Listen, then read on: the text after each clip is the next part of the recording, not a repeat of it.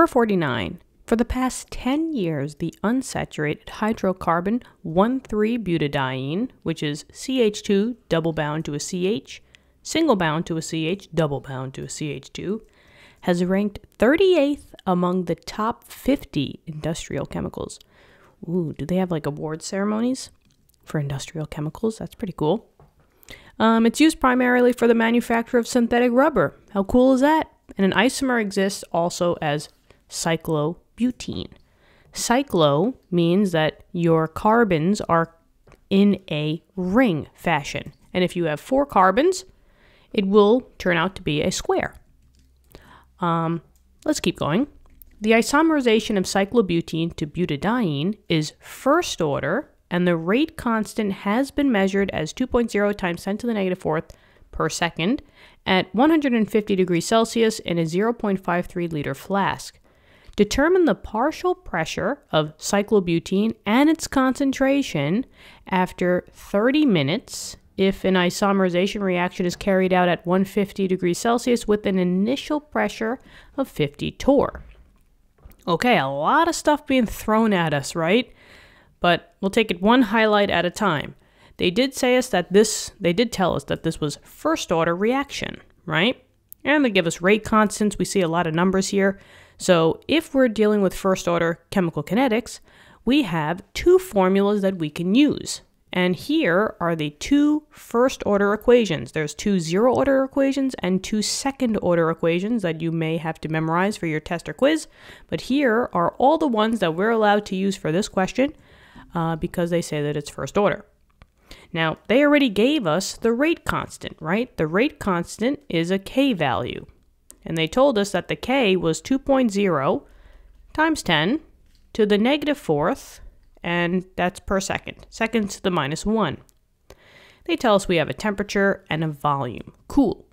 Now, they want us to find out the partial pressure and the concentration after a generalized time, right? They told us that they wanted it in 30 minutes. So 30 minutes. If the initial pressure, so initial pressure, initial amount. And they told us that the initial amount was 55 torr.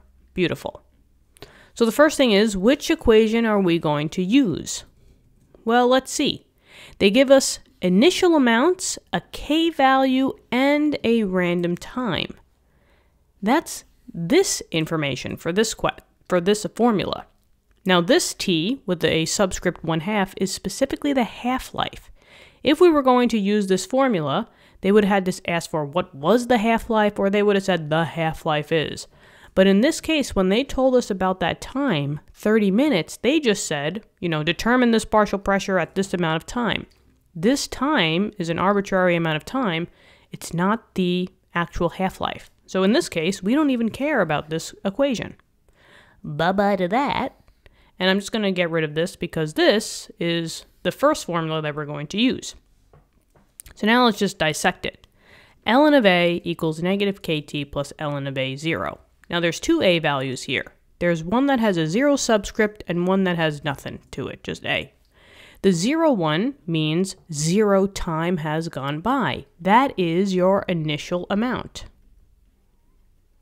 Now, the beauty about this formula is that you can use a lot of units for this formula.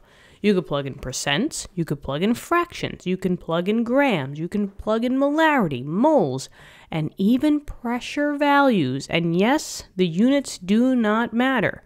So this formula doesn't discriminate between torr, millimeters of mercury, ATM. The only thing is that if you're going to say that you have an initial pressure, an initial amount of 55 torr, that means that your final amount, what unit do you think that final amount is going to be in? You are absolutely correct. It's got to be in torr. So if you're starting off with torr, torr is going to come out. And that's what we're basically finding out. The partial pressure is just a fancy way for saying find the pressure of the cyclobutene, right? So this is what we're solving for. We're solving for X. How much is remaining after the 30 minutes? And they gave us a time value, 30 minutes. and they gave us a rate constant. So it looks like we're ready to go.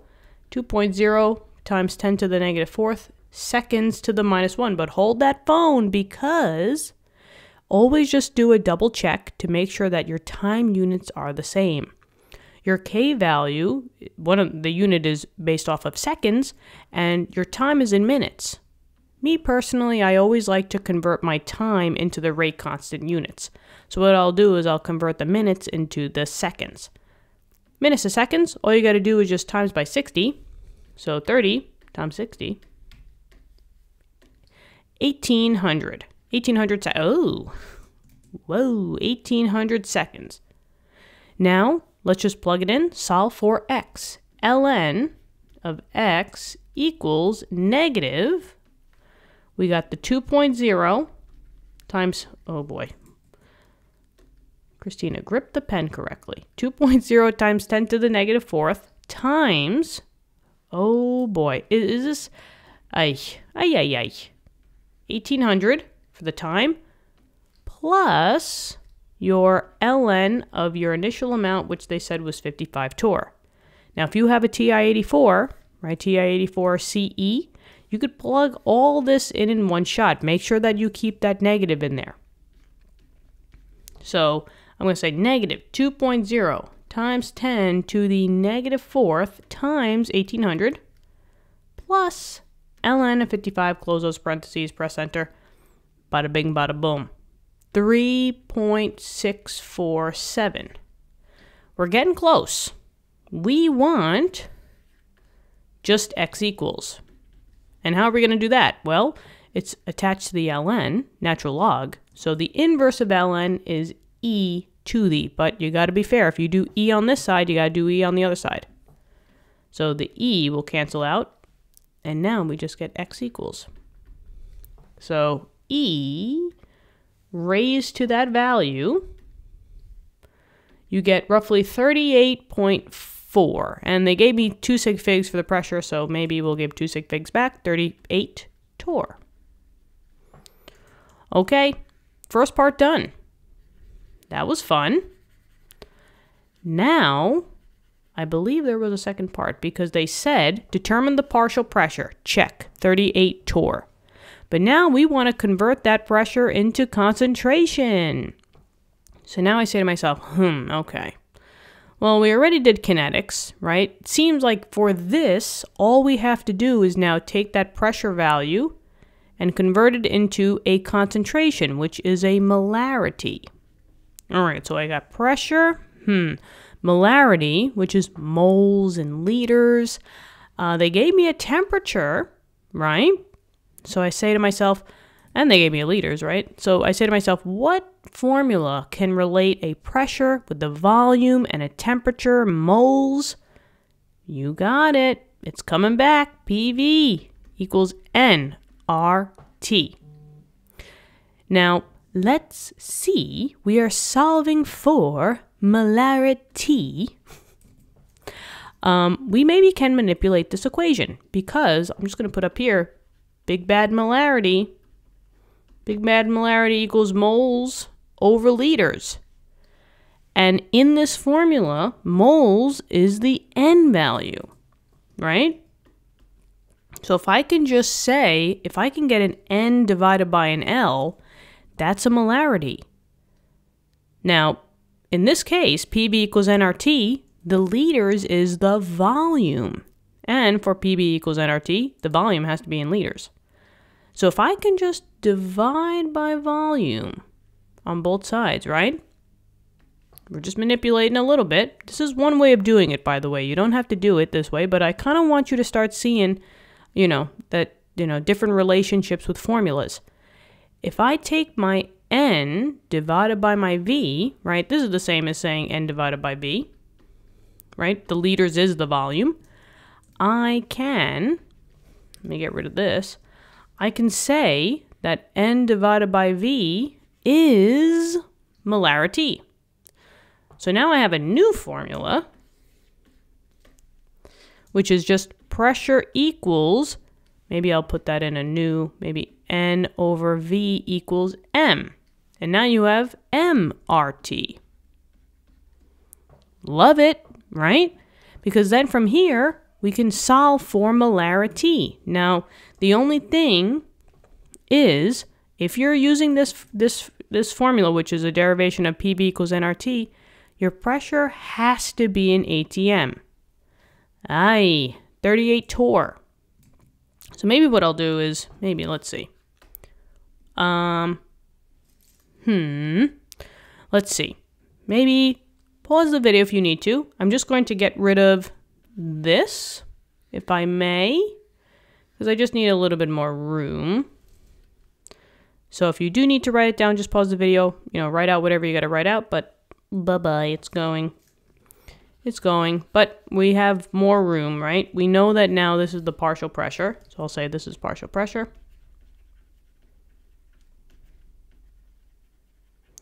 And we're going to bring this over. Okay. So, if we're going to use P equals MRT, that 38 torr, that has to be converted into ATM. How are we going to convert 38 into ATM? Torr to ATM, all we have to do is just divide by 760. So I'm going to take my 38, divide it by 760. And I get 0.05 ATM. Okay, so we have that. The molarity is what we're trying to solve for X. And then R, remember, that's that constant value, 0.0821 or 8206 to be more exact. The units for R is ATM times liter over mole times Kelvin. So that's why this equation needs to be super, super, super specific. And if you're using capital T, which is temp, we need to have it in Kelvin. They told us that we're at 150 degrees Celsius. So just go to Kelvin by adding 273 or 273.15 just to be more exact. So I'll do 150 plus 273.15 and you get 423.15. All right, now we are ready. Let's solve for molarity. Pressure was 0.05 equals X times 0.08206 times 423.15, which is maybe 0.08206 times that number. Looks good to me. 0.05 equals 34.72, and that's times by X, which is the molarity. We want to solve, so 34.72 on both sides. So 0.05 divided by that number. Let's see what we get. There we go. X equals 1.4, and I guess we'll do 2 sig figs. So 1.4 times 10 to the negative third, and that's your molarity. And there we go. So we have our partial pressure, which was 38 torr, and then we have the corresponding molarity, which was 1.4 times 10 to the negative 3. Now in this case, you might say, well, wait a minute, we didn't use the liters. That's only if you did PV equals nRT, then you would plug the liters in. But if you already just kind of have that as a molarity, that 0.53 is already in that molarity unit. So we didn't have to use that. And that's it for this one. What'd you think? I hope this helped. Let me know in the comments. Love talking to you guys in my spare time. I try to get to as many, comments as I can. And just keep working hard. Thank you for coming here. Thank you for being part of the community. We're almost at 40,000 subscribers, and it's all because of you guys. It's absolutely nuts. We have tons more to offer for you guys, and we just want to help you guys keep learning, and that's how you grow, all right? I want you to do well on those tests and quizzes, and I hope you're having a great day out there. Keep studying hard. Proud of you, and I'll talk to you soon. Okay, bye-bye.